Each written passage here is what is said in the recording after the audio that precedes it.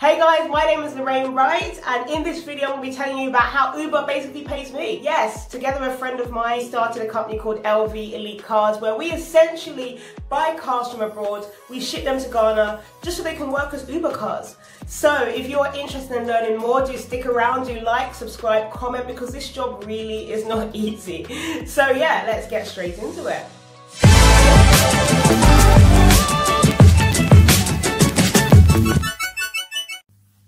Hey guys, and welcome back to my channel. It's great to be here and do this again. It's not easy. I'm going to try my best to be consistent as possible. So this video, I'm actually excited to do this video, and many people really ask me the ins and outs of the things that I do, so I'm really hoping to break this down to you. So everyone that knows me knows that I love Ghana. I've traveled to more than 30 countries in the world, and out of all of them, Ghana still remains my favorite because it's home. It is home. So I tend to travel to Ghana at least 4 or 5 times a year. Now, when I come to Ghana, unfortunately, I don't have a car for myself. Most people in Ghana either have their own car and driver, or they will use taxis, or they will use public transport. But the public transport system is not as efficient as we are used to in more developed countries. And if you would like some form of efficiency, you're not really going to get it. As in, if you say you are going to take exactly X amount of time to get from place A to place B, I actually don't think that happens. No, it doesn't. Traffic is absolutely crazy. Always use taxis or always use Ubers. And I remember very often in around the 2016, 2017, 2018 times, I would always be using Ubers. And every time I got into an Uber car, I was quite intrigued about the take-up of Uber in Ghana. So I always used to have a conversation with the Uber drivers. And I would ask them questions around how the Uber business has been in Ghana, how are they finding it, etc. And I started to realize that these drivers, I would say at least 80% of the drivers that I spoke to, the cars that they were driving were not their own cars. And what I realized is that they were driving as Uber drivers on behalf of other people. Get a car and give it to a driver, and the driver will drive as an Uber driver, and they'll pay the car owner some money for the privilege of being able to use the car. And so, because getting startup capital to buy, especially for, how do I put it, the informal sector or the bottom of the pyramid in Ghana, is coming up with a large sum of capital to buy a car is not that easy. So those people that either have some form of credit worthiness, or those people that have the money or the capital to get cars, will get the cars, give it to drivers. Drivers will drive on their behalf and then give them some money every week for the privilege of using the car. So I started asking Uber drivers. I was really intrigued by this model because I wasn't used to this model in the UK. I don't know if I could be, it could have changed by now, I don't know, because I don't speak to any Uber drivers in the cars in the UK anymore. We don't have the time, you know. So in UK, I think it has to be your own car, or you're leasing it officially or something like that. But in Ghana, I would say 70 to 80% of the cars that are on the road are not owned by the drivers that are driving the cars. So I was really intrigued by that model. So every time I got into a car, I would ask the drivers, how are you finding it? The drivers were very open. I would ask them, how much commission does Uber charge you? I would ask them, which is 25%. I'd ask them, how much do you pay your car owners for using your car every week, for using their car every week? I'd ask them, how much sales from Uber do you make every week, every day? And they'll give me this information because I'll do it in a way that I'll just be conversing with them. And I'll literally be there taking notes. There have been times where I've recorded them in voice note. So just for my interest, so the ones that you think are the best one is where the the car owner will say, make me 100 and then you take the rest, or? Not necessarily, but then it is, you know, it's work, okay? Yeah. It's work. And this work it's based on a lot of factors. The driver's ability to go to work, and he's not lazy. Sure. So all that things being equal, do every day. I believe in this target thing. Yeah. Human being, you're supposed to set goals and target for yourself. Sure. For every day. Today I want to do this, I want to achieve that, I want to do this. And so for me, it's okay. How could they do that then?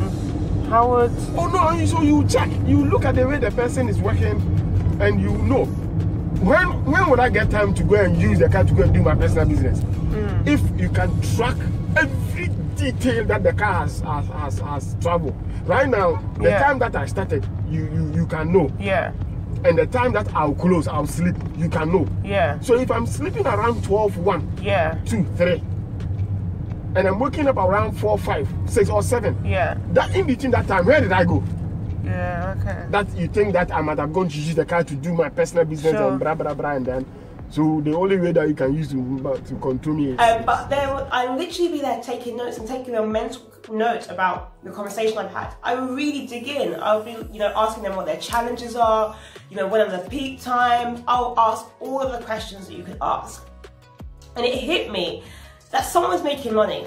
The car owners are making money. I mean, this is not tons and tons of money. I'm not going to sit here and tell you you're going to make thousands and millions from this. It's going to take time. This is investment. We do know that cars depreciate. So I'm going to be very clear with what I want to tell you. If you're looking for a get-rich-quick scheme, or if you're looking for make a ton of extra money scheme, you're not going to get it from what I'm about to tell you. What you're going to learn is something that I believe is more valuable. The things I've learned about the Ghana system, the things that I've learned in terms of buying and selling cars, the things that I've learned, I mean, even that little pocket money or that change that you may get at the end of the week, if you make it effective, it will be profitable. But I'm not saying you're going to make tons and tons of money. I'll be very clear with you about that. And I'll break down and explain to you why. So through having these conversations with the Uber drivers, it hit me that someone must be making some money here. Uber, yes, but also the car owners. I thought, how can I get a piece of the pie, as I normally do? And in business, there is nothing new under the sun. In life, there is nothing new in the sun. The Bible says it. And I thought, they can do it, I can do it. Even when it comes to business, everything is copied. I remember speaking to a friend of mine, he gave me a very, very good analogy. And this really it really hit me, especially if you are looking to start a new business or looking, and the emphasis here is on looking. Because when Sir Isaac Newton was sitting under a tree and an apple fell, they said that he discovered gravity, or it was uncovered.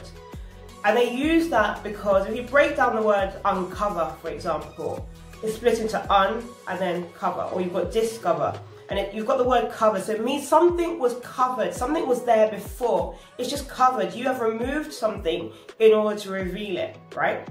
So Isaac Newton sitting under the tree, apple fell, and he discovered gravity. It was already there. It's just that he was in the right location, under the tree when the apple fell, for him to then start thinking about it. And for those people that always talk about, oh, you copied me, you copied my business, etc. There is nothing, the thing was there before you, okay?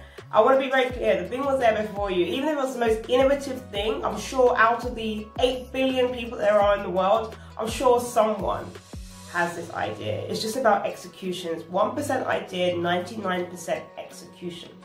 Now, I know I'm digressing here a little bit, but just to be very, very clear, if I wasn't going into Ubers, asking questions, being in the location, thinking about it, I wouldn't have uncovered this opportunity. So for those people that are kind of looking for business ideas, don't run around looking and searching and searching. Be in that environment, absorb what is going on around you, and you will discover the opportunity. And that's just, I know it's a little bit of a digress and going into a different direction, but just think about that analogy. And that, when I was told about that, I really had to think about it, and I was like, wow, that is so true. It's so true. But anyway, I digress, I know.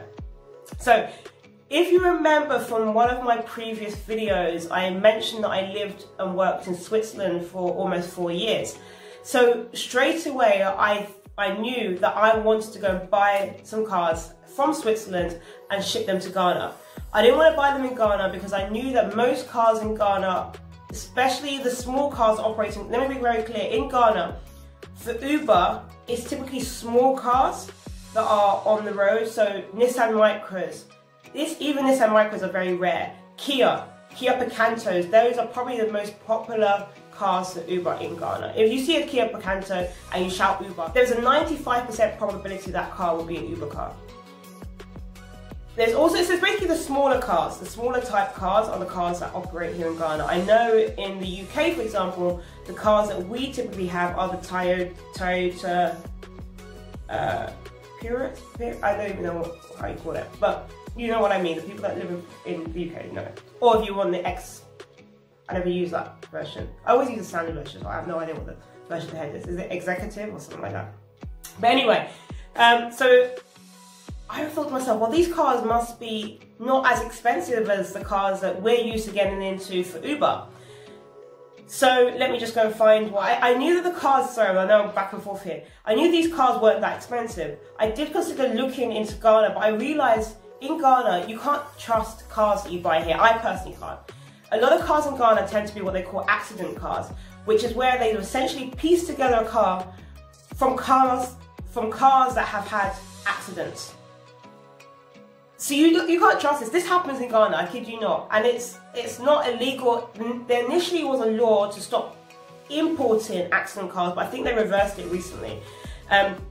But abroad, or where I'm from in the UK, that would never happen. You can never piece together a car based on accident cars.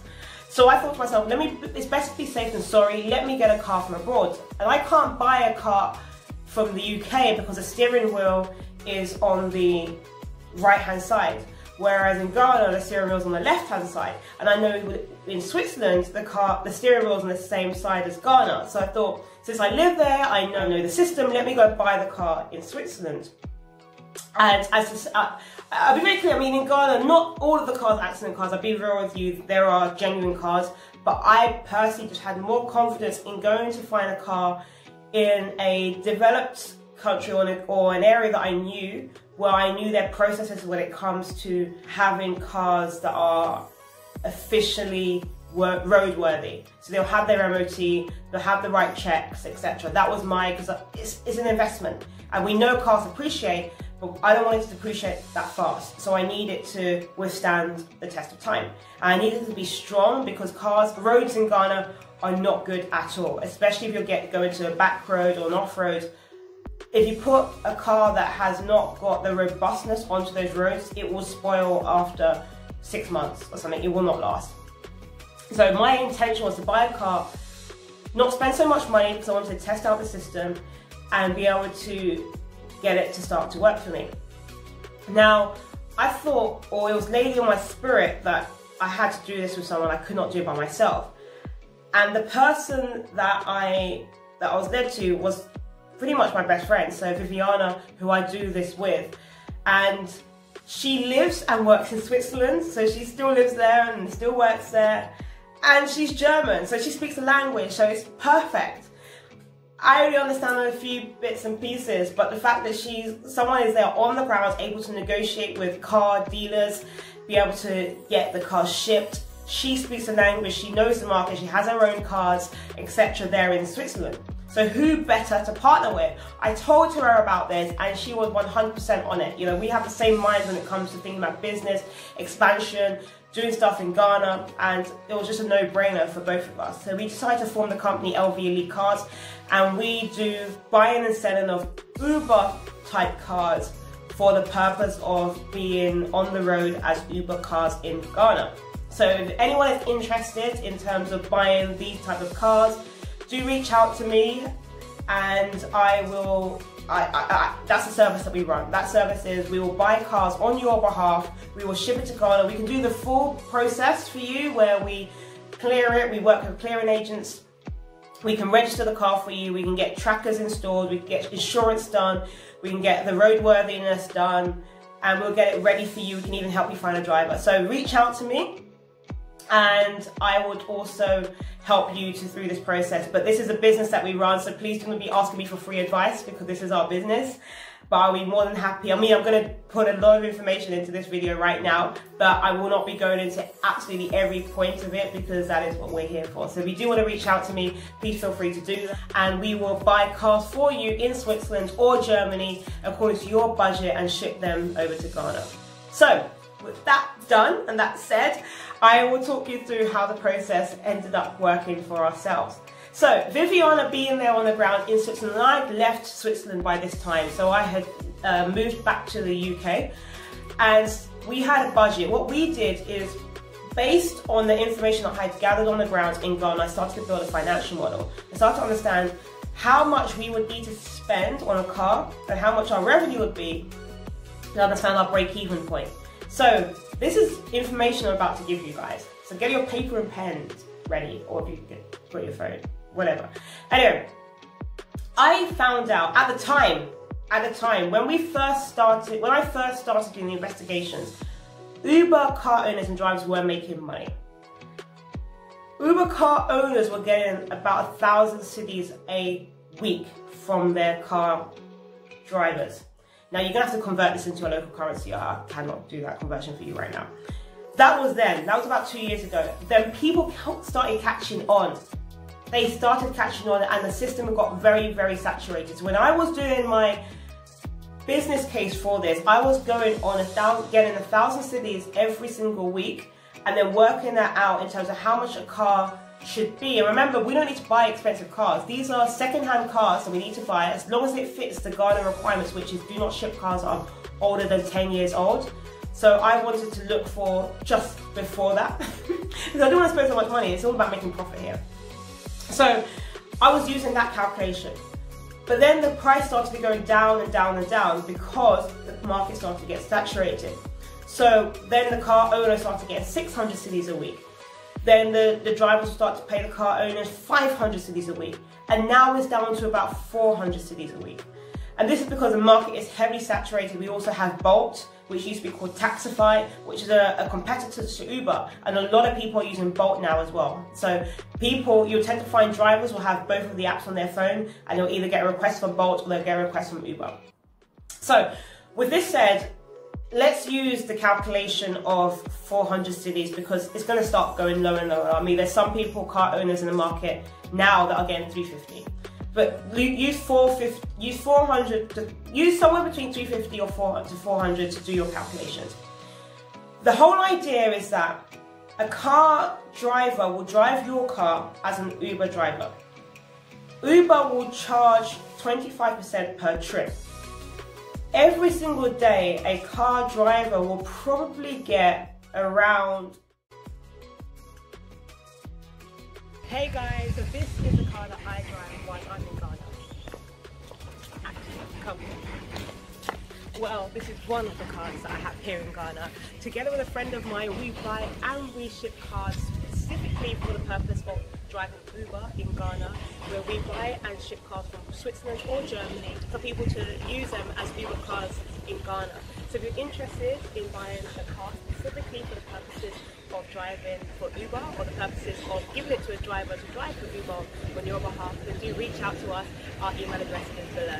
So thank you for checking this out. One of the drivers, William. Yeah. William drives this car. Yeah. I'm the one driving this one. How's it been driving, William? Oh, it's good. How's the consumption? Very good. Okay. How long have you been driving for? I've been driving almost 1 year now. Okay, I see. How's business? The business is good.